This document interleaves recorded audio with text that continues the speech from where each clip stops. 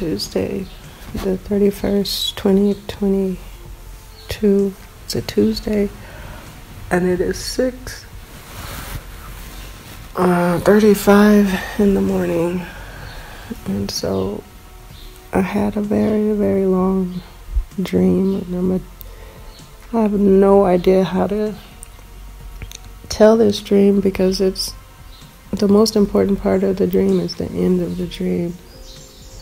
That's when Holy Ishaya came, and he took the face of a person, and he just like said the whole punchline. He said, "It's you. You are the," I don't know, but it's you. So, to go back,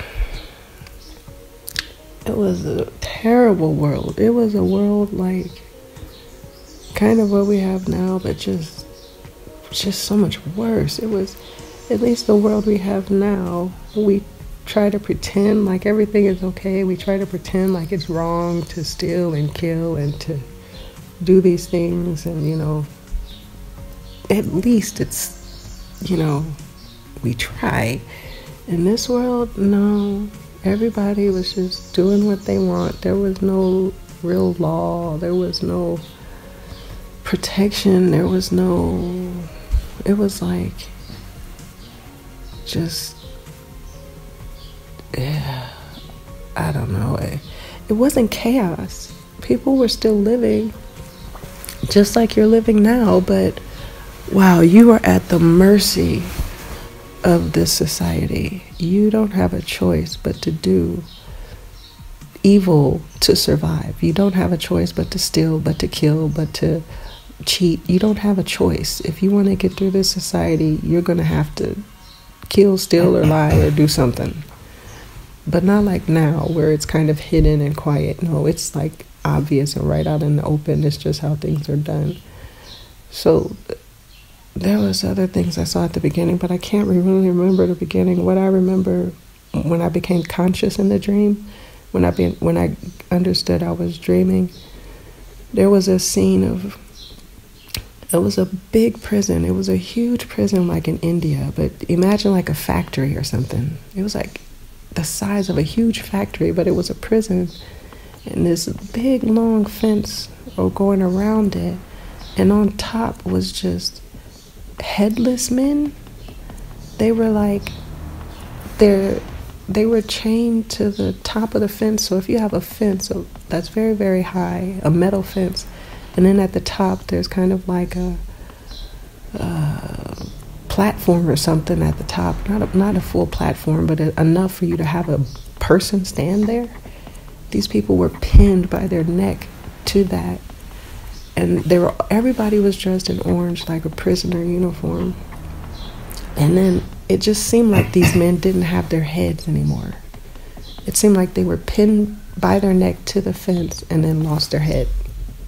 I don't know. And in the dream, I couldn't figure it out either. I was like, did they have their head? Are they headless? I don't know, but it just went on and on and on. And it was like the opening to a movie where I'm in a car, I'm driving slow motion, and I'm just looking at all these dead men as I passed by. And I mean, there were thousands.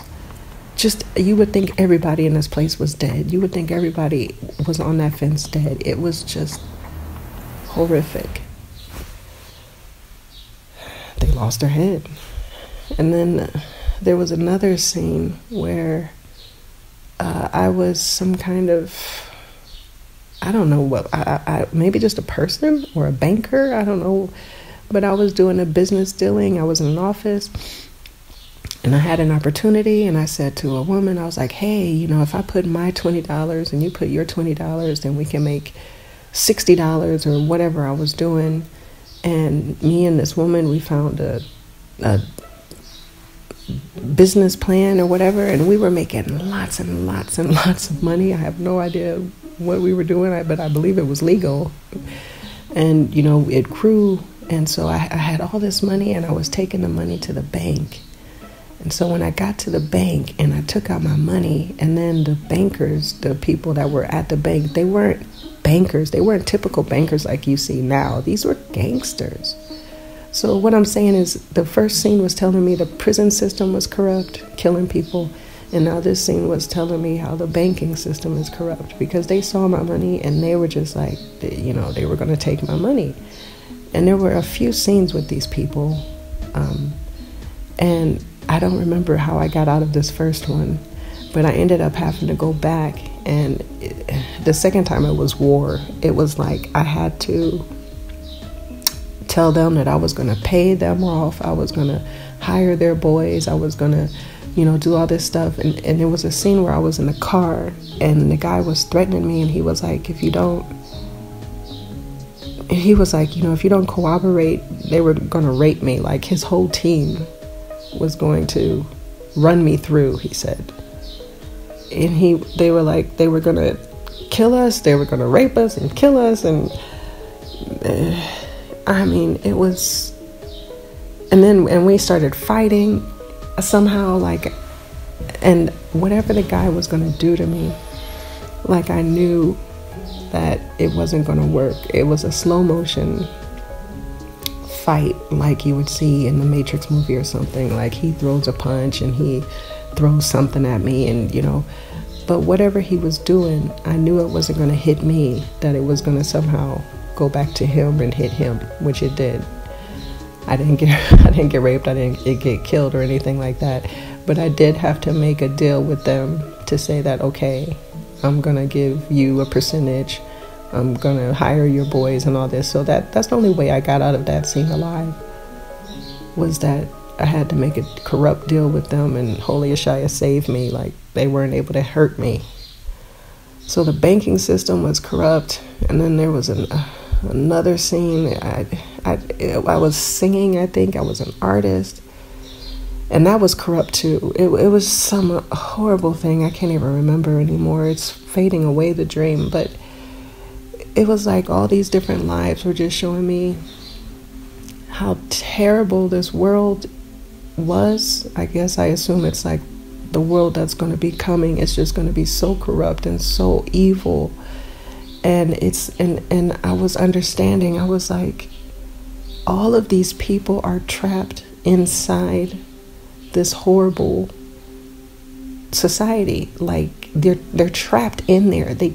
What can you do? If you want to eat, if you want to work, if you want to live, you have to be like a victim to these evil people that are in control of the society. What can you do? And then I was like, I think I was thinking in the dream, how is it that I'm not stuck inside? You know, I was not a victim. I wasn't stuck inside. At the very, very end, I was coming out of the dream. I was waking up, and I was just thinking, why? You know, and then Holy Ashaya came, and he put his hands around a person's face, beautiful face, and he said, it's you. Because I was asking how are these, you know, and what he was explaining, he didn't say it in words. It was like telepathic understanding, that he was saying that the whole point of it is you as the kingdom, as the temple of the Most High Father. It's all about you, and you understanding that you are the purpose for the whole gospel of Jesus Christ. You're the purpose for all of it, everything that's happening, the whole system, everything. And he put his hand on the face of the person to say, it's you. And so this is the key he was explaining to me, this is the key of what I have to teach.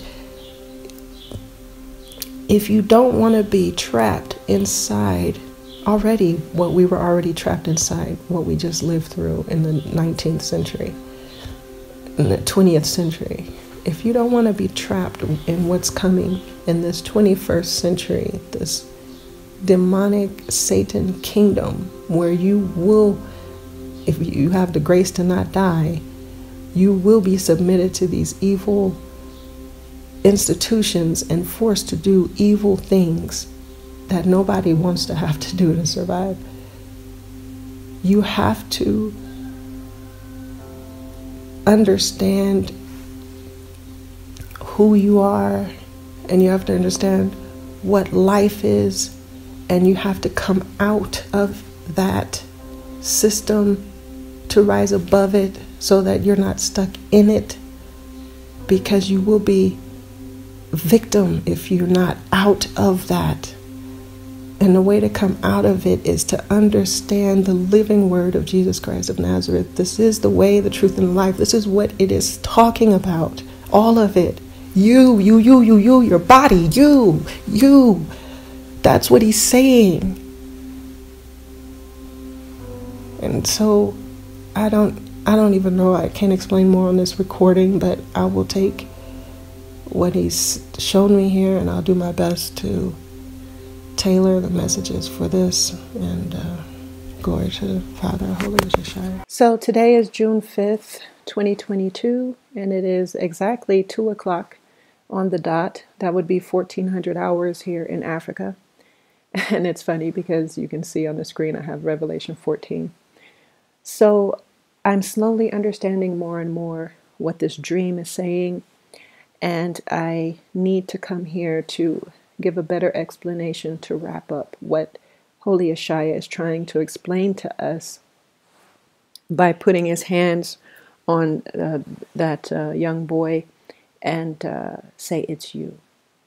So the whole gospel of Jesus Christ, all of it, is talking about you, your body, on all levels. It is mental, spiritual, physical. It's your soul, your mind, your body, your spirit. The Bible is talking about all of it, okay? And when I say physically, I'm talking about your physical makeup. It's talking about your brain. It's talking about your glands. It's talking about the physical makeup and processes of your physical body. Okay, and we've gone through that and explained it. So on one level, in the past in the videos, we've explained it. And we'll explain it again in the future for those who don't know what I'm talking about. So on all levels, the Bible is explaining, it's talking about you. So when he says it's about you, or it's you, on one level, that's what he means. Your body is the temple of the Most High Father. It is all about you as a human. Okay? That's on one level. The other level is, if you've seen the movie Taken with Liam, what's his name? His name is Liam Neeson. If you saw this movie, by the way, it was a very, very good movie. I saw the first one. His daughter is taken, and he goes to get her back. Okay? That's a good example of what happened on earth. We who are the children of the Most High Father, light beings, we were taken, or we were brought here on earth, and Holy Father is turning everything upside down to get his children back, just like in that movie. All of this is about us, all of it. So when you're sitting there and you're saying, why would Jesus talk to me? I'm just a little insignificant. It's about you. Why wouldn't he talk to you? Do you see what I mean? So this is the thing. We have to change our mind and understand these things, okay? So for example, Revelation 12. How many years have people been speculating what Revelation 12 means? Now we know what it means because it happened in 2012. The sign of 2012 happened in 2012. But most people think it happened in 2017. So let's look at 2017. And you look, And in the stars, okay, you had the sign, the biblical sign appeared actually in 2012, as I said, but in 2017, you have Jupiter that was moving. So it was actually talking about the coming of the Antichrist. But regardless, we don't need to argue about that. Whether it was 2012 or 2017, the sign of Revelation 12 appeared in the sky already. And this is something that happens once every, according to this thing, it says 7,000 years. So this has already and is happening. And here, when it's talking about the woman and her child, this is all talking about you. You. It's about you. When you're reading this, it's not some mystical person that, some people say it's the church. Okay, who is the church? It's the Holy Spirit. This is talking, who is the man child? Is it Jesus? What is this? It's you. All of these things are talking about you. Okay, it's talking about the remnant church. It's talking about those human beings here on earth who are not taking the mark of the beast. When you take the mark of the beast, you become a cyborg. You no longer are human. You are now human 2.0. You are now transhuman. You do not have the same DNA. You have been changed forever and cut off from the Most High Father. At this point, more than 60% of the earth have taken the mark of the beast. That means that there's only 40% of humans left on this earth. And the numbers are going to go down because of the mark is just going to keep advancing and become, now it's going to be the chip and it's going to be these other things. So the people who are left, the human beings who have not taken the mark, who are submitted as Holy Yeshua servants. Holy Yeshua is their head, and we are born again Christians, children of the Most High Father, who have not taken the mark. That's who this is talking about. Okay? Mystery solved. It's you. The tree of Israel. Right here, Romans 11, it makes it very simple, okay? You're not Baptist. You're not Pentecostal. You're not Seventh-day Adventist. You're not Protestant. You are Israel. Israel, it's you. Every verse in the Bible talking about Israel is you. You, it's you.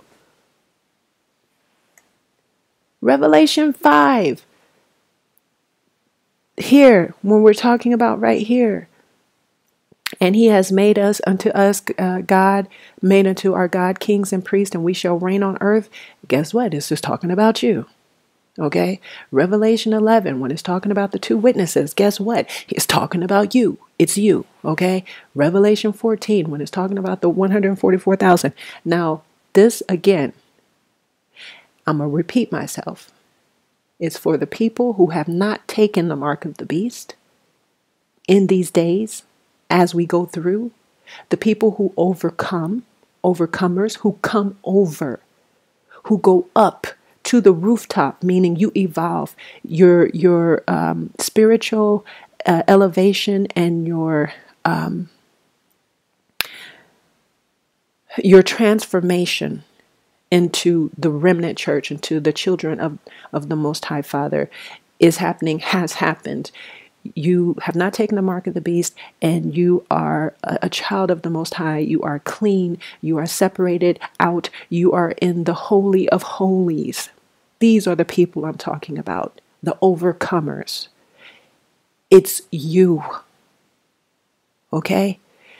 So that I just wanted to clarify a little bit the dream, because this is very important. As long as you're reading the Bible and you're reading it like it's some foreign, it's talking about foreign people that you don't know. It's talking about people that lived 2,000 years ago that you have no connection to. If that's how you feel and think, you are completely missing it all. It is talking about your body, your physical body, your mind, your body, your soul, your spirit on all levels. It is talking about your ancestry. either by genealogy, bloodline, or by spiritually being grafted in because you accept Jesus Christ as your Lord and Savior. Those are your ancestors in that book. The prophecies that are to come and that we are living now, it's talking about you. All of it, the whole point of life, everything is about getting you back home to be with the Father. It is you. So please stop denying the power of Christ. You can understand the power of Satan. If I said that I'm going to be here worshiping the devil and I'm a witch and I'm a warlock, and you can imagine me up here doing the heebie-jeebies all day and night, then you're going to think in your mind, oh, I'm going to have some kind of satanic power or demonic power or whatever. But if I say to you, I'm here and I'm worshiping the Father, I'm praying and singing on his new moons and on his feast days, and I'm fasting and I'm doing a kosher diet and I'm doing all the things that Holy Father told me to do, you think I'm like an extremist nut. And if I say, hey, Holy Yeshua is talking to me, you're like, well, that's not possible. I'm making it up. I'm crazy. I'm a false prophet. I'm all of these things. You can believe it from the evil side.